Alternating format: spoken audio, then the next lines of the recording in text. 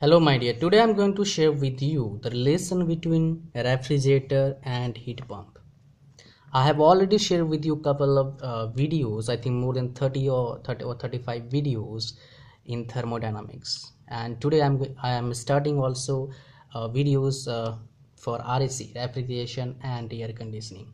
I know these videos are going to help a lot of people and I will upload more and more videos. Okay, so today we are going to share with you relation between refrigerator and heat pump.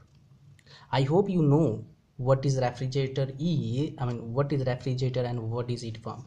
Okay, let's discuss about it.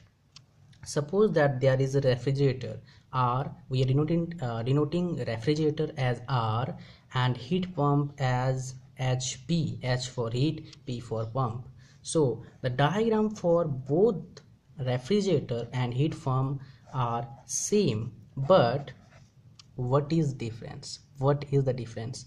For both the devices we have to give work input. For both the devices the diagram would be like this. Suppose that this is lower, this is higher, this is higher, this is lower, this is TH, this is TL, this is TL, and this is again TH. I could do that by denoting Q1 and Q2, but this would be more helpful for you to understand what does that means. L means lower and H means higher. So here what we have, TH is greater than TL because this is lower temperature. For the case of heat also, QL is less than QH.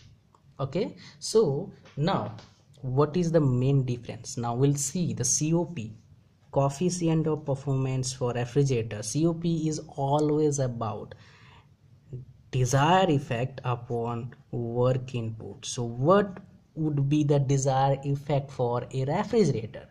What is the desired effect for refrigerator? That is QL upon work input. I hope you understand what I mean. Now if I'll see this term in the case of temperature, so what will happen? COP of refrigerator is equal to TL upon TH minus TL. TH minus TL. If we'll see the same formula in the case of heat pump, then what will happen?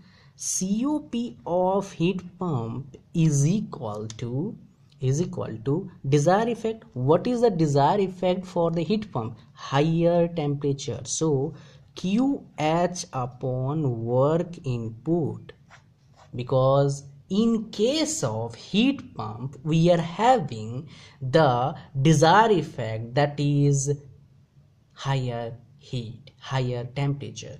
If we'll see this in case of temperature, for the formula, if we'll try to find out COP of heat pump by using temperature values, then what we can write, that is COP of heat pump is equal to TH, because this is desired effect, again TH minus TL. So these two are COPs. Now what we need to do, we need to find out relation between these two. Well, already I know the relation between heat pump and refrigerator through their COPs. That is, COP of heat pump is equal to 1 plus COP of refrigerator.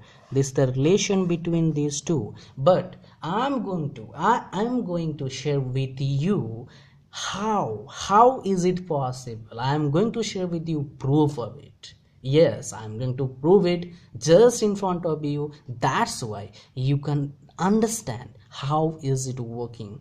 Simple. This is really simple, my dear. Just keep watching, you will understand each and everything what I am sharing with you. Okay, now what we'll have? One, COP of refrigerator, what is it? TL TH minus TL.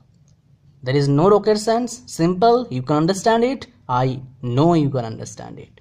So what will happen? LCM TH minus TL, TH minus TL. So this term would be here. So TH minus TL plus TL. Because this is minus, because this is plus, that's why cancel out. Now what will have? TH by TH minus TL. This means COP of heat pump. So what we got from this equation is that COP of heat pump is equal to 1 plus COP of refrigerator. Hence prove the relation between what we have been, or you have been watching this video to know the relation between refrigerator and heat pump, and you got it. Well, I hope you understand the concept. Thanks for watching. Hope to see you again in my next video. Bye bye.